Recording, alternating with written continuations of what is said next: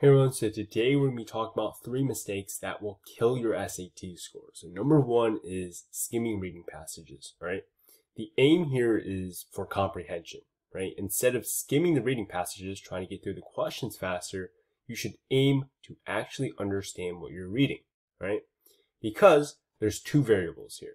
Being able to comprehend the text, right? Like what the text actually says and the main ideas and all that, and also answering the question. Right, so deriving what the question says, comparing with your answer choices, etc., etc. The SAT is mainly testing if you can answer the question, not reading comprehension, right? So stop introducing a variable of not understanding the text when it's right there in front of you to the equation, right? You're putting yourself at a big disadvantage for absolutely no reason. And another thing you have to realize is that you have the time, right? On the SAT, you have the time to just do one active read. Right? So if you do one active read, you can be a little slow, but you'll understand everything you read, right? Instead of skimming it in 5-10 seconds and not understanding what you're reading. You might also miss key details and make silly mistakes as an example. So for this question here, right, which choice most logically completes the text? If you skip down to this bottom part trying to fill out this text by just reading the conclusion and seeing what might fit there, indeed the 2 consensus reported similar accounts of vertebrate, plant, and algae species, suggesting that what? Well, if you read all of these answer choices, if you didn't read the context, none of these would really make sense, right? Because you're looking for a similarity, while all of these talk about differences. But if you looked at the context here, you can see that there's actually some major disparities in terms of what the census actually saw, right? So this one group had 17,000, which was nearly double the other group, and it says it was only partly attributable to the description of new vertebrate species, so we know it can't be A. And then this here is interesting. It says right here, right? This is right before that end conclusion that you might have skipped to, is this important detail. Another factor is the morphological variability of microorganisms is poorly understood compared to the vertebrate, yada, yada. So there's uncertainty, and so uncertainty about how to evaluate those microorganisms, and therefore the way that researchers evaluate them might differ. Therefore, a really easy way to just evaluate this is that the group that reported more of these species interpreted the microorganism differently. Therefore, the answer here will be B. All right, number 2 is intense studying right before the test. You have to keep your brain well rested. It's kind of funny because right before the test, supposedly you're watching a video about the SAT, right? But the thing is, what I mean by intense studying is basically where you're sitting there trying to memorize a bunch of formulas, memorize a bunch of concepts, grind 100 practice problems a day, just something that is just so outrageous. I am a big advocate for staying warm. If you haven't seen our 10 best hacks for getting 100+ points on your SAT, make sure you check that out because I go more into staying warm the morning of the exam with practice questions. But if you intensely study doing those hundreds of problems a day, I think that's going to help you.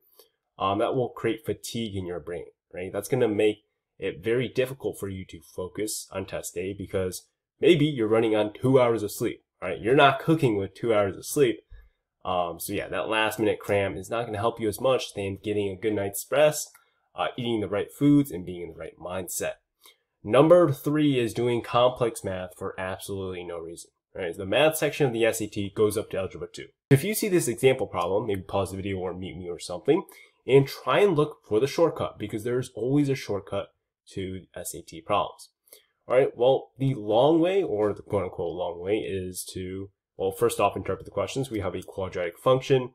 We got 2 points, and we need to find t, which is a constant, and they want the value of t, right? We can see here that these 2 values, 0, 0, and t, comma 0, are the x-intercepts. So to find the x-intercepts, we would just set h of x equal to 0. So if we set this equal to 0, we can add 32 on both sides, divide by 2, 16, take the square root of both sides, we get 4, and then 4 equals x minus 4, so x equals 8.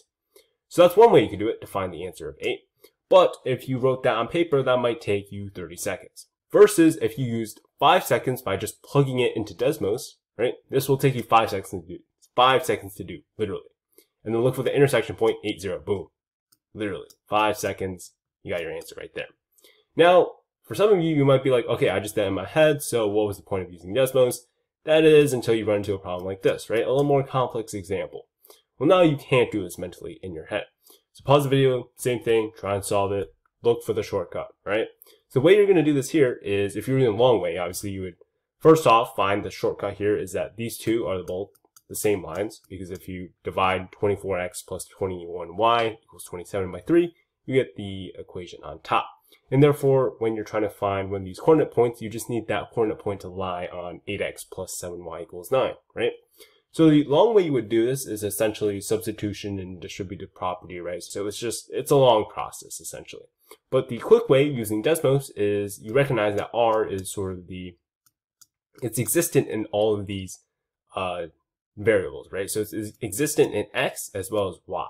And therefore, it doesn't really matter what R is because it can be any real number, right? So it could be 1, and it would be the same. It could be 2, it would be the same. And so what we could do here is just go into Desmos. We plug in 8x plus 7y equals 9. And then what you would do here is take 1 minute to plug all of these coordinate points here. I just did one of them because that was the answer. So you can see we plug this in right here. We just set a slider, r equals 1. And we can see that that intersects right at the point. And since we know, we can use our logic here with the shortcut. Therefore, A is our answer. So yeah, that wraps it up for our 3 common mistakes that will kill your SAT score. Make sure you guys check out our 10 best hacks to increase your SAT score by 100+ points. And good luck on your SAT.